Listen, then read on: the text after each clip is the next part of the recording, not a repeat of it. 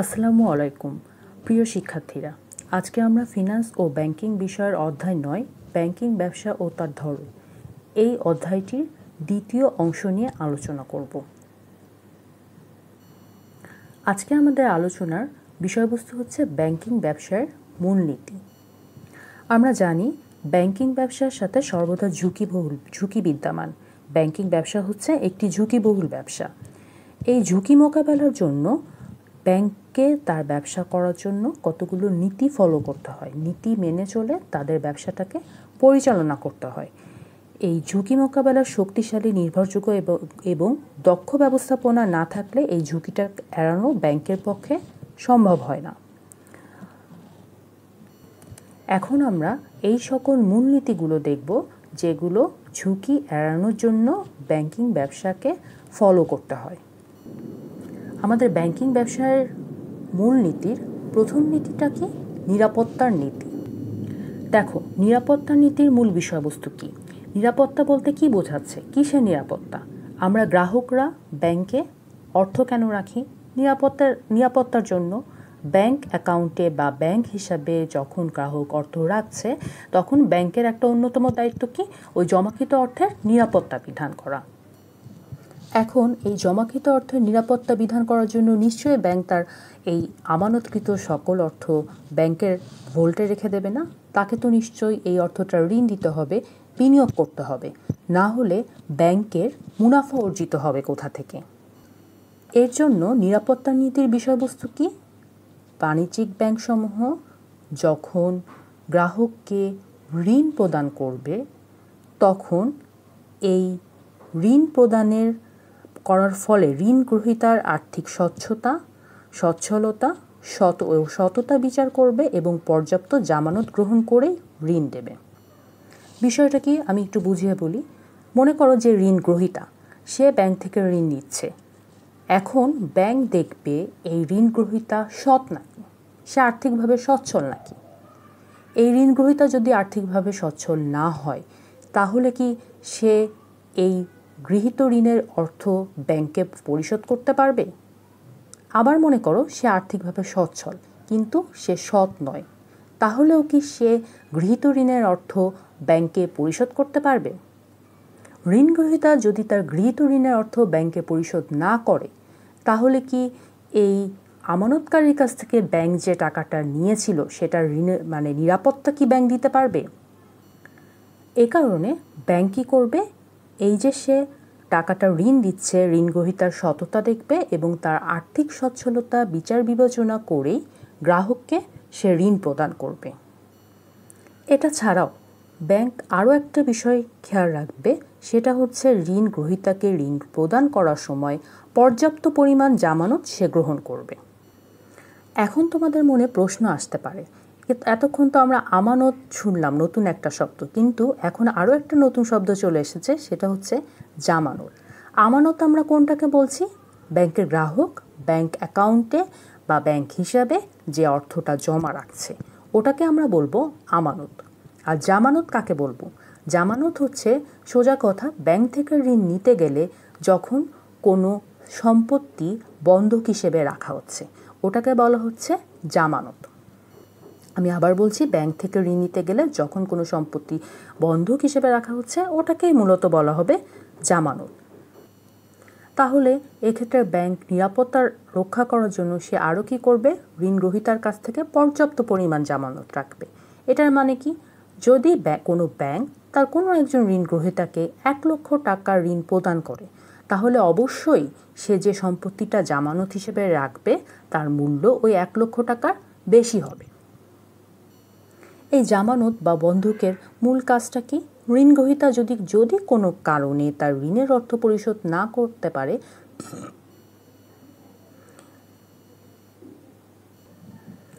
তাহলে ব্যাংক ওই জামানতটা বিক্রয় করে তার ঋণের অর্থ যাতে ব্যাংক আদায় করতে পারে। তাহলে আমি আশা করছি নিরাপত্তার নীতিটা তোমরা বুঝতে পেরেছ। তাহলে আমরা এবার 2 নম্বর নীতিতে চলে যাই। 2 নম্বর নীতিটা কি বলছে? মুনাফার নীতি। মুনাফার বিষয়ের জিনিসটা কেমন? বাণিজ্যিক ব্যাংক যে ব্যবসা করছে, অবশ্যই ব্যাংকের কি করতে হবে? তার মুনাফাটাকে নিশ্চিত করতে হবে। ব্যাংকের মুনাফা বলতে আমরা কোনটাকে বোঝাবো? আমানতকারীগণকে প্রদত্ত সুদ এবং ঋণ গ্রহীতার নিকট হতে প্রাপ্ত সুদের পার্থক্যকেই বলা হচ্ছে ব্যাংকের মুনাফার প্রধান অংশ। এখন ব্যাংকে কি করতে হবে? যথাযথ তারল্য অবস্থা বজায় রাখার পর তার নিরাপত্তা দেখে যথাসম্ভব যেই সকল প্রকল্পে বিনিয়োগ করে সর্বোচ্চ মুনাফা অর্জিত হবে এই বিষয়টার দিকেও ব্যাংকে খেয়াল করতে হবে। ব্যাংক নিরাপত্তার দিকেও খেয়াল রাখবে, ব্যাংকের যথোপযুক্ত যথেষ্ট পরিমাণ যাতে মুনাফা অর্জিত হয় সেই বিষয়টার দিকেও ব্যাংকে খেয়াল রাখতে হবে। এবার চলে আসো ব্যাংকের ব্যবসার মূলনীতির 3 নম্বর পয়েন্টে, সেটা কি? তারল্য নীতি। তারল্য বলতে কি বোঝায়? এর আগে প্রথম অধ্যায়ে আমরা জেনেছি তারল্য বলতে মূলত কি বোঝাবে? নগদ টাকা। তাহলে ব্যাংকের ক্ষেত্রে তারল্য বলতে কি বোঝাবে? দেখো, বিষয়টা এভাবে চিন্তা করো। আমানতকারী বা ব্যাংকের গ্রাহক ব্যাংকের ব্যাংক অ্যাকাউন্টে টাকা রাখছে। নিয়মটা কি? গ্রাহক যখন চেক উপস্থাপন করবে বা গ্রাহক যখন তার অ্যাকাউন্ট থেকে টাকা তুলতে চাবে, ব্যাংক তখন কি করবে? এই অর্থটা গ্রাহককে ফেরত দিতে বাধ্য থাকবে, চাহিদা মাত্র ফেরত দিতে বাধ্য থাকবে যদি বাকি সকল শর্ত পূরণ করা হয়। এখন ব্যাংক যে গ্রাহককে চাহিদা মাত্র চেকের অর্থটা পরিশোধ করবে, তাহলে কি করতে হবে? ব্যাংকের কাছে পর্যাপ্ত পরিমাণে নগদ টাকা থাকতে হবে। আবার গ্রাহকের এই চাহিদা মাত্র চেকের অর্থ পরিশোধ করার জন্য ব্যাংক যদি তার সম্পূর্ণ অর্থ আমানতকৃত অর্থ নগদ রেখে দেয়, তাহলে তো ব্যাংক ঋণ দান করতে পারবে না, বিনিয়োগ করতে পারবে না। তাহলে ব্যাংকের মুনাফাটা অর্জিত হবে কোথা থেকে? তাহলে ব্যাংকে এখানে কি করতে হবে? যথাযথ পরিমাণ তারল্য বজায় রেখে, মানে যতটুকু প্রয়োজন কাম্য পরিমাণ সে তারল্য বজায় রেখে বাকি অর্থটা সে বিনিয়োগ করবে, ঋণ দান করবে। তাহলে কি হবে? কাম্য পরিমাণ তারল্য বজায় রাখলে গ্রাহকের উপস্থাপিত চেকের অর্থও ব্যাংক পরিশোধ করতে পারবে, আবার অপরদিকে সে ঋণ দান এবং বিনিয়োগের মাধ্যমে ব্যাংকের মুনাফাটাও সে অর্জন করতে পারবে। ব্যাংক যদি এদিকে তারল্য বেশি রাখে তাহলে তার ঋণদান বিনিয়োগ কম হবে, মুনাফাটা কম অর্জিত হবে। আবার তারল্য কম রাখলে সে গ্রাহকের উপস্থাপিত চেকের অর্থ পরিশোধ করতে পারবে না। আমার মনে হয় তারল্য নীতিটা তোমরা বুঝতে পারছো। তাহলে সার্থক ব্যাংক ব্যবসার মানে হচ্ছে কি? সঠিক তারল্য নীতি রাখতে হবে, যেখানে অতিরিক্ত তারল্যও থাকবে না, আবার তারল্য সংকটও হবে না। তারল্য নীতি ব্যাংক ব্যবসার তাহলে আমরা কি বলতে পারি? অন্যতম মূলনীতি। তাহলে দেখো, ব্যাংকের ক্ষেত্রে তারল্য বলতে আমরা কি বোঝাবো? ব্যাংকের ক্ষেত্রে তারল্য বলতে আমরা কি বোঝাবো? যে গ্রাহকের উপস্থাপিত চেকের অর্থ পরিশোধ করার জন্য বা গ্রাহকের অর্থ চাহিদা মাত্র ফেরত প্রদানের সামর্থ্য, গ্রাহকের উপস্থাপিত চেকের অর্থ ফেরত প্রদানের ক্ষমতাকে ব্যাংকের ভাষায় তারল্য বলে, বা গ্রাহকের চাহিদা মাত্র তার অর্থ ফেরত প্রদানের ক্ষমতাকে ব্যাংকের ভাষায় তারল্য বলে, এবং এটা ধরে রাখার জন্য যে নীতি ব্যাংক ফলো করে তাকে বলা হচ্ছে তারল্য নীতি। এবার অবশ্য ব্যাংকিং ব্যবসার মূলনীতির 4 নম্বর পয়েন্ট, প্রাচুর্য বা সচ্ছলতা নীতি। এটার মানে কি? ব্যাংক যে ব্যবসা করছে, ব্যাংকে অবশ্যই আর্থিকভাবে সচ্ছল হতে হবে। ব্যাংকের এই ব্যবসাটা যদি ব্যাংক সুস্থভাবে পরিচালনা করতে চায়, তাহলে তাকে অবশ্যই আর্থিকভাবে সচ্ছলতার তার প্রয়োজন। আর্থিক সচ্ছলতার অভাবে ব্যাংক কি হতে পারে? দেউলিয়া হতে পারে। এই দেউলিয়া শব্দের মানেটা কি? দেউলিয়া শব্দের মানে হচ্ছে যে ব্যক্তির সম্পদটা তার দায়ের থেকে কম থাকে, তার দায়টা বেশি থাকে। এটা কেউ নিজে নিজে বললে হবে না, এটা আদালত কোর্ট থেকে দেউলিয়া ঘোষণা করা হয়। আচ্ছা, যেটাই হোক, মানে আমাদের এখানে মেইন প্রতিপাদ্য বিষয় কি? ব্যাংকে যথেষ্ট পরিমাণে সচ্ছল হতে হবে। যদি আর্থিক সচ্ছলতা ব্যাংকের না থাকে তাহলে সে দেউলিয়া হতে পারে। আর একবার যদি গ্রাহক বুঝতে পারে যে এই বাণিজ্যিক ব্যাংকটা আর্থিকভাবে সচ্ছল নয়, তখন কি গ্রাহক ওই ব্যাংকের সাথে লেনদেন করবে? ওই ব্যাংকে অর্থ রাখবে না। এ কারণে ব্যাংকের ব্যবসা করতে গেলে অবশ্যই এই যে প্রাচুর্য বা সচ্ছলতা, এই বিষয়টার দিকে তাকে নজর রাখতে হয়। 5 নম্বর নীতিতে আসো। 5 নম্বর নীতিটা কি? দক্ষতা নীতি। এই দক্ষতা বলতে কাদের দক্ষতাকে আমরা বুঝবো? দক্ষতা বলতে ব্যাংক ব্যবস্থাপনায় বোর্ড, কর্মকর্তা ও কর্মচারীরা যাতে দক্ষ হয়, এদের দক্ষতার উপর ব্যাংকের সাফল্য অনেকাংশে নির্ভর করে। বর্তমানে এই ব্যাংকিং ব্যবসার যুগ হচ্ছে প্রতিযোগিতাপূর্ণ যুগ। এখানে একটা ব্যাংকের সাফল্য নির্ভর করবে ওই ব্যাংকটা কতটুকু দক্ষ সেটার উপর অনেকাংশে সেটা নির্ভর করে। এটার জন্য ব্যাংক কী করতে পারে? ব্যাংক তাদের সকল কর্মকর্তা কর্মচারীদের প্রশিক্ষণের মাধ্যমে দক্ষ কর্মী বাহিনী গঠন করতে পারে। মনে করো তোমার সামনে দুটো ব্যাংক রয়েছে, তুমি কোন ব্যাংকে তোমার ট্রানজ্যাকশনগুলো করবা? যে ব্যাংকটা অবশ্যই যথেষ্ট পরিমাণে দক্ষতার সাথে তোমাকে সার্ভিসটা প্রদান করবে, সেবাটা দেবে। এটাই হচ্ছে কি দক্ষতা নীতির মূল বিষয়বস্তু। ব্যাংকিং ব্যবসার মূলনীতি 6 নম্বর নীতিটা কি? সেবার নীতি। সেবার নীতি বলতে কি বোঝাচ্ছে? ব্যাংক যাতে তার গ্রাহকদের বহুবিধ সেবা দিতে পারে। বহুবিধ সেবা বা বলতে কি বোঝানো হচ্ছে? অনেক রকমের সেবা দিতে পারে। এই যে গ্রাহকরা ব্যাংকে যে ব্যাংক অ্যাকাউন্ট খুলবে, ব্যাংকগুলো যাতে এখানে ভ্যারাইটিস পরিমাণে তাদের ব্যাংক অ্যাকাউন্ট থাকে।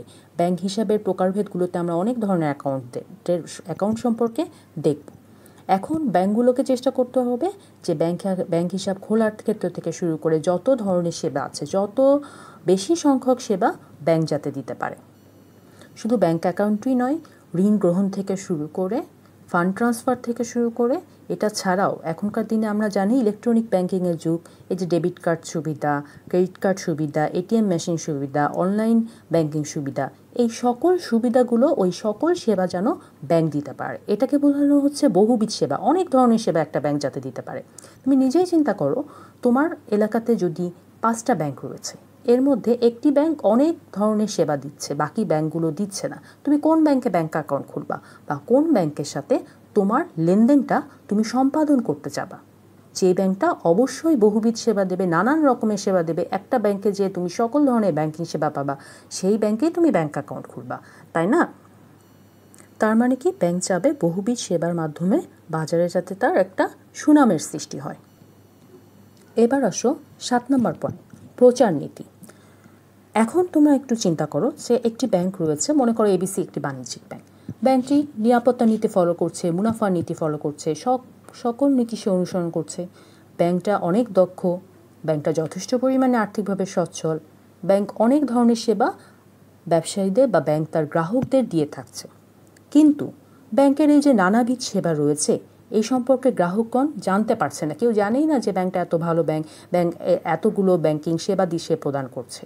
তাহলে কি ওই ব্যাংকে কেউ অ্যাকাউন্ট খুলতে পারবে বা খুলতে চাবে? বিষয়টি নিশ্চয়ই সেটা নয়। এ কারণে কি বলছে, ব্যাংকগুলোকে অবশ্যই প্রচার নীতি ফলো করতে হবে। এই প্রচার নীতিটা কেমন হবে? উপযুক্ত হবে, বোধগম্য এবং আকর্ষণীয় প্রচারের মাধ্যমে ব্যাংক কী করবে? ব্যাংকের প্রসার করা সম্ভব হবে। সে প্রচার করবে উপযুক্ত, বোধগম্য এবং আকর্ষণীয়। ব্যাংকে কী করতে হবে? এই বিষয়টাও খেয়াল রাখতে হবে যে ব্যাংক তার কর্মদক্ষতা, বিশ্বস্ততা এবং সেবামূলক কার্যাদি বিজ্ঞাপনের মাধ্যমে, উপযুক্ত, বোধগম্য এবং আকর্ষণীয় বিজ্ঞাপনের মাধ্যমে জনসাধারণের কাছে যাতে সে তুলে ধরে। এবার আসো ব্যাংকিং ব্যবসার মূলনীতির 8 নম্বর পয়েন্টে। 8 নম্বর পয়েন্টটা কি আছে? গোপনীয়তা নীতি। কিসের গোপনীয়তা? ব্যাংকে কি করতে হবে? গ্রাহকের ব্যাংক হিসাবে গোপনীয়তা অবশ্যই মেনটেন করতে হবে। বিষয়টি কেমন? ব্যাংকের ক্ষেত্রে গোপনীয়তা নীতি বলতে বোঝাবে ব্যাংক অ্যাকাউন্ট যে খুলবে, যে অ্যাকাউন্ট হোল্ডার গ্রাহক, তার অ্যাকাউন্টের ব্যাংক হিসাবের কোনো তথ্য ব্যাংক অন্য কোনো ব্যক্তিকে প্রদান করবে। বিষয়টিকে আমরা একটা উদাহরণের মাধ্যমে দেখি। মনে করো জনাব রহিম এবিসি একটা বাণিজ্যিক ব্যাংক, ব্যাংকে যে ব্যাংক অ্যাকাউন্ট খোলার পরে সে তো ব্যাংকে ট্রানজ্যাকশন করছে, বিভিন্ন সময় লেনদেন করছে, অর্থ জমা রাখছে। কিন্তু নিয়মটা হচ্ছে গোপনীয়তার নীতি অনুযায়ী ব্যাংকে কি ফলো করতে হবে? এই যে জনাব রহিমের অ্যাকাউন্টে কত টাকা আছে বা রহিম কত টাকা রেখেছে, অ্যাকাউন্টে ব্যালেন্স কত, এই তথ্যগুলো ব্যাংক শুধুমাত্র এই যে জনাব রহিম ছাড়া অন্য কারুর সাথে সে শেয়ার করবে না, অন্য কাউকে এই তথ্যগুলো সে দেবে না। সেটা যেই হোক না কারণ জনাব রহিমের আত্মীয় স্বজন হতে পারে, বন্ধুবান্ধব হতে পারে, যেই এসে এই তথ্যগুলো জানতে চাক না কেন ব্যাংকের কাছে, ব্যাংক এই তথ্যটা দিতে পারে না। তাহলে আমরা কি বলতে পারি? ব্যাংকের মক্কেলের আস্থা অর্জনের একটা বড় উপায় হচ্ছে তার হিসাবে গোপনীয়তা রক্ষা করা। আর গোপনীয়তা রক্ষা করা ব্যাংকের এর জন্যই অন্যতম একটা নীতি। ব্যাংকিং ব্যবসায় 9 নম্বর নীতিতে আসো, সুনামের নীতি। কিসের সুনাম ব্যাংক প্রতিষ্ঠা করতে চাবে? ব্যাংক তার নিজস্ব একটা সুনাম বা ইমেজ জনগণের মধ্যে প্রতিষ্ঠিত করতে চাবে। কেন? দেখো ব্যাংক কীভাবে এই কাজটা করবে। সততার সাথে সর্বোত্তম সেবা সে প্রদান করবে এবং সার্বিক নৈপুণ্য সে প্রদর্শনের মাধ্যমে ব্যাংকিং জগতে তার একটা ইতিবাচক ইমেজ সে সৃষ্টি করবে ব্যাংকের মধ্যে, যাতে চেনে ওই ব্যাংকটার নামে যাতে ব্যাংকগুলো বাকি জনসাধারণ, গ্রাহক সাধারণ সকলে যাতে জানতে পারে, এরকম একটা ইমেজ ব্যাংক সৃষ্টি করবে। কিভাবে করবে? ব্যাংক এটার জন্য তার উন্নত ব্যবস্থাপনা উন্নত করবে, দক্ষ পরিচালনা করবে, তার গ্রাহকের গোপনীয়তা সে রক্ষা করবে, বিভিন্ন সেবামূলক কার্যাবলী সে প্রদান করবে। এগুলোর মাধ্যমে বাজারে তার একটা সুনাম সৃষ্টি করবে। এই সুনামের ফলে কি হবে? গ্রাহকের একটা আস্থার সৃষ্টি হবে ব্যাংকের প্রতি। এবার আসো ব্যাংকিং ব্যবসার মূলনীতি 10 নম্বর পয়েন্ট কি আছে দেখো, বিনিয়োগের নীতি। বিনিয়োগ বিষয়টা কি তোমরা বুঝতে পারছো? ঋণদান বা বিনিয়োগ। ব্যাংক যখন মূলধন গঠন করার পরে যথোপযুক্ত তারল্য রেখে সে বাকি অর্থটা ঋণ দেবে বা বিনিয়োগ করবে। এই বিনিয়োগের সময় ব্যাংকের কিছু নীতি বা কিছু বিষয় তাকে খেয়াল রাখতে হবে। বিষয়টা কি? যেমন বিনিয়োগের আকার, সে কি পরিমাণ বিনিয়োগ করছে এই জিনিসটা সে যাচাই বাছাই করবে। মেয়াদ, কত সময়ের জন্য, কত দিনের জন্য, কত বছরের জন্য সে বিনিয়োগ করছে। সুদের হার, কত % সুদের হারে সে বিনিয়োগ করছে। এগুলো দেখে শুনে বুঝে তারপর সে বিনিয়োগ করবে। দেখো বিষয়টা কেমন, আমি বারবারই বলছি, বাণিজ্যিক ব্যাংকের আয়ের প্রধান উৎস হচ্ছে এই ঋণদান বা বিনিয়োগ থেকে তার প্রাপ্ত যে সুদের হার। এটা অবশ্যই সে দেখবে প্রথমে, এবং এটা দেখার সাথে সাথে সে এটাও যাচাই বাছাই করবে সে কোথায় বিনিয়োগ করছে। এই বিনিয়োগের অর্থ সে ওই উক্ত মেয়াদের মধ্যে সে ফেরত পাবে নাকি, ফেরত পাওয়ার সম্ভাবনা সে যাচাই বাছাই করে নেবে। এটার সাথে সে কী করবে? বিনিয়োগের আকারটাও দেখবে। আকার বলতে কি, একটি প্রকল্পে, এক্ষেত্রে দেখো ব্যাংক কি দেখবে, একটি প্রকল্পে একটা বড় অ্যামাউন্টের অর্থ বিনিয়োগ না করে সে কি চাবে? একাধিক প্রকল্পে বিনিয়োগ করতে। ওই যে আমরা এর আগে পড়েছি না পোর্টফোলিও নীতি বা বৈচিত্র্যায়নের নীতি, এই বিষয়টাও কিন্তু ব্যাংক বিনিয়োগের ক্ষেত্রে খেয়াল রাখবে। একটা বড় আকার একটি প্রকল্পে না করে যাতে সে একাধিক প্রকল্পে করতে পারে, এই সকল বিষয়গুলো ব্যাংক খেয়াল রাখবে। বিনিয়োগের আকার, মেয়াদ, সুদের হার, এই সকল বিষয়গুলো সে খেয়াল রেখে ব্যাংক যাতে বিনিয়োগ করে, এটা হচ্ছে বিনিয়োগের নীতি। 11 নম্বর পয়েন্টে আসো। 11 নম্বর নীতিটা কি আছে?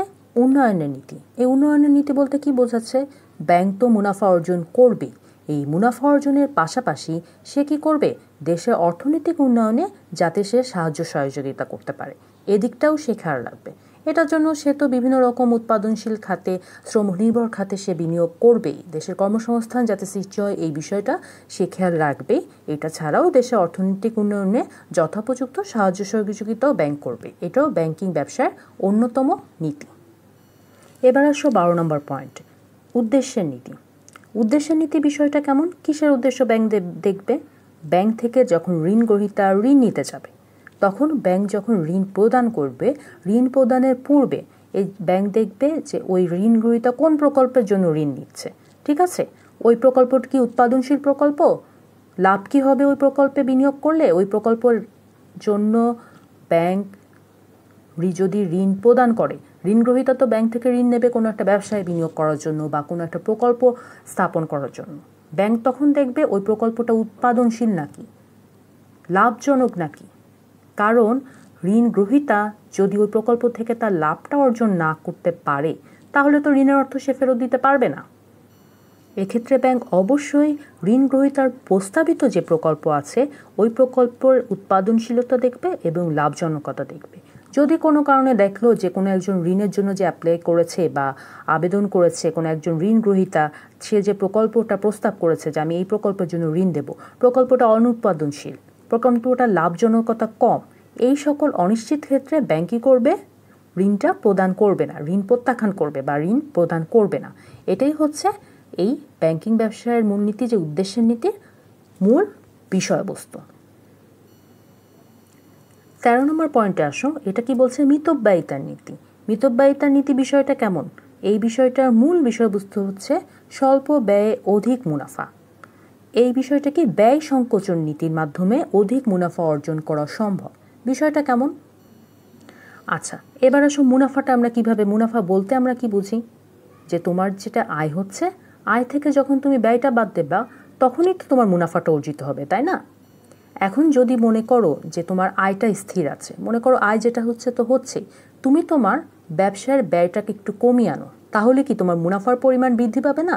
ব্যাংকের ক্ষেত্রেও একই কথা বলছে যে তাদের মুনাফাটা পরিমাণ বৃদ্ধি করার জন্য যদি তারা কোনো ক্ষেত্রে দেখে যে ব্যয়টা তারা সংকোচন করতে পারছে, আয় তো যেটা আসছিল, মনে করো আগেও 10,000 টাকা আয় হতো, এখনও 10,000 টাকা আয় হচ্ছে, ঠিক আছে? আগে তোমার ব্যয় ছিল কত? 6,000 টাকা, তাহলে তোমার লাভ কত হতো? 4,000 টাকা। এখন তোমার এই ব্যয়টাকে তুমি কোনোভাবে কমিয়ে আনতে পারছো, 5,000 টাকা করতে পারছো, তাহলে কি তোমার 1,000 টাকা একটু বেশি লাভ হচ্ছে না? এই কথাটাই এখানে বলছে, যদি সম্ভব হয় ব্যয় সংকোচন নীতিটা ফলো করা।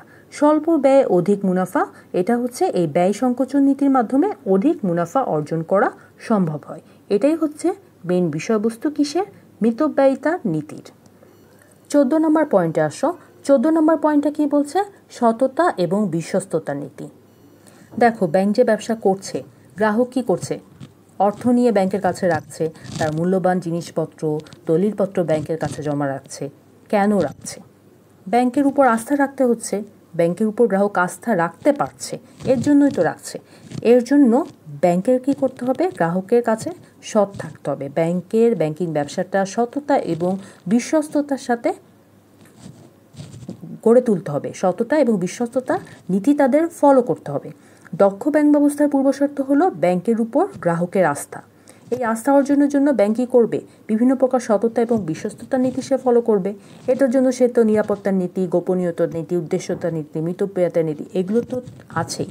এটা ছাড়াও সে সততা এবং বিশ্বস্ততার সাথে তার ব্যাংকিং ব্যবসা পরিচালনা করবে, যাতে গ্রাহক তার অর্থ এবং মূল্যবান সম্পদ ব্যাংকের কাছে জমা রাখতে পারে।